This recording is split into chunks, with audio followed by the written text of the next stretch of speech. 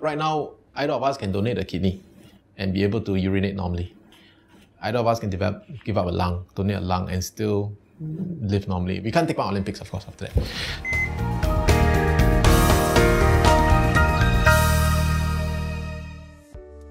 I'm Dr. Loh Jiashen. I practice in the Infectious Disease Specialist Group. We have some clinics in private hospitals. I run 3 of the clinics in Farrer Park Hospital, Mount Elizabeth Novena Hospital, and Gleneagles Hospital.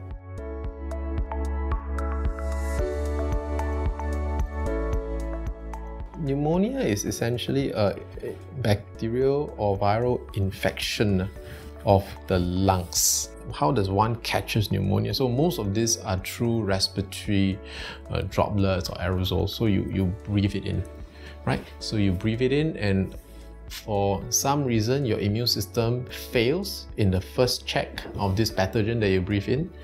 For whatever reason, either you're on drugs, you're sick, you're old, and you have other illnesses, and then it develops into a infection of the lungs. And the lungs, the part of the lungs that becomes infected becomes locked with immune cells and debris, so that part of the lung ceases to function in its usual role in air exchange. So that's essentially what pneumonia is.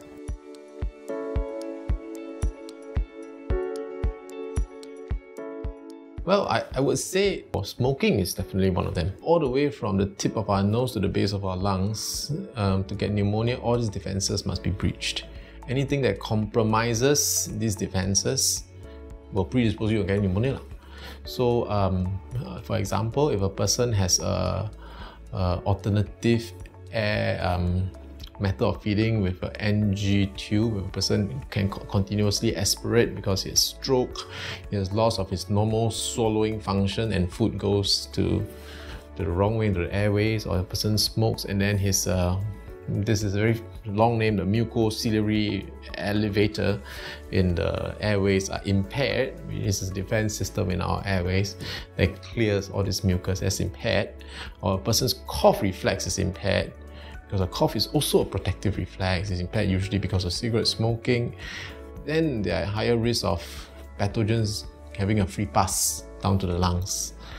Then there is also risk factors that make a person more likely to die when they get pneumonia. These are elderly patients, if they are more elderly, or if they have chronic heart and lung conditions. And the reason why that is so is because chronic heart lung conditions means that your body is already no longer able to mount your body to a higher state to fight the infections. So infection represent higher stress on all the body systems. And if your body systems are already previously impaired, then one is more likely to succumb to pneumonia.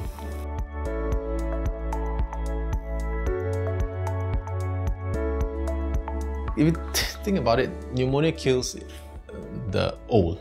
It's a killer of old people. It's deadly because when they are in your 80s, your 90s, your body reserves are severely depleted. Right now, either of us can donate a kidney and be able to urinate normally.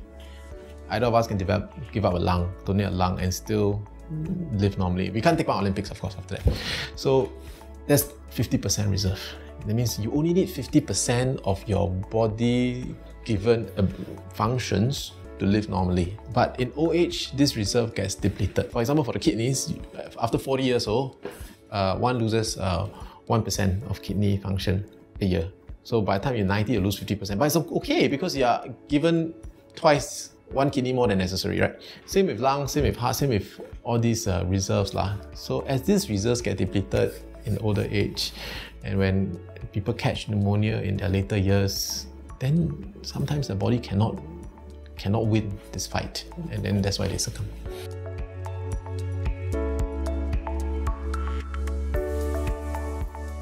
A lot of pneumonia can be treated on a home basis. Of course, there must be a selection of those patients that should be treated in hospital and those that can be safely treated at home.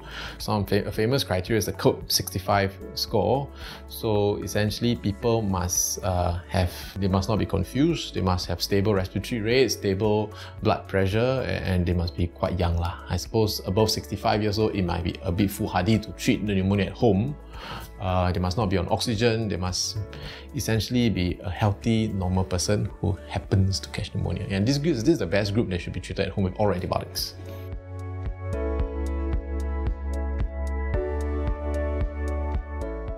Of course, COVID-19 can cause pneumonia, but the proportion of these people, COVID-19, that can cause pneumonia decreases with vaccination.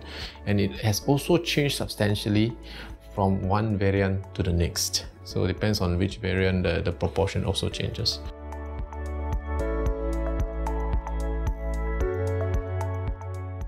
COVID-19 should actually not be some terrible crisis that we are fighting now and scratching our heads and sweating and bleeding over. It should be that, but not only that. The more important lesson for COVID-19 is to develop our systems, our science, our behavior in a way that will make COVID-28, COVID-37, COVID whatever impossible ever again. So this is the chance for us to grab COVID and nip it at the bud. We have early research recently published, very exciting research by Dr. Wang Lingfa, talking about broadly neutralizing antibodies against other coronaviruses. It should serve as a reminder to the world that such things can happen. Something can come along and wipe out millions. So it should be a crisis that we deal with now, but it should also be a lesson for future generations.